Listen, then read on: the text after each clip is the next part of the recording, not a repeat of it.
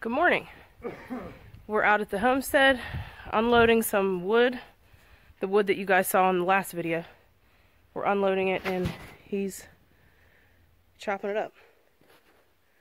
This is some really nice wood.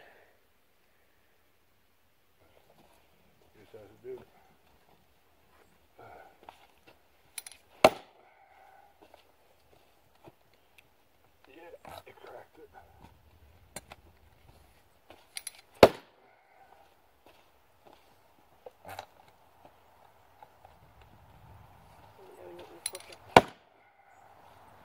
That's a good crack.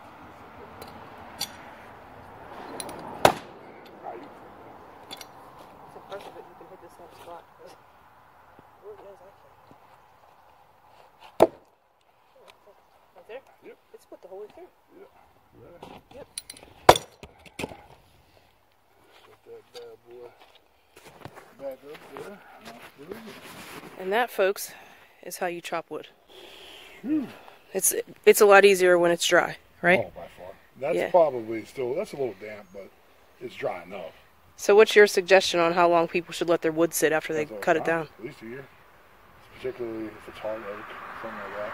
You can wait 4 or 5 months if it's in direct sun and like really bake it, you get a good breeze on it, but if it's still damp and you don't have the right climate, it could take 6 months or more. So that's probably, I don't know, maybe 4 or 5 months, I think. This right here. It might be longer that it was down. Yeah. But it wasn't cut up into sections. So right. There's still a lot of moisture being held if it's 8 foot long or 10 foot long log. Right. But we cut it yesterday into smaller sections and now we're chopping it today. All right, folks, that's your wood cutting tip for the day.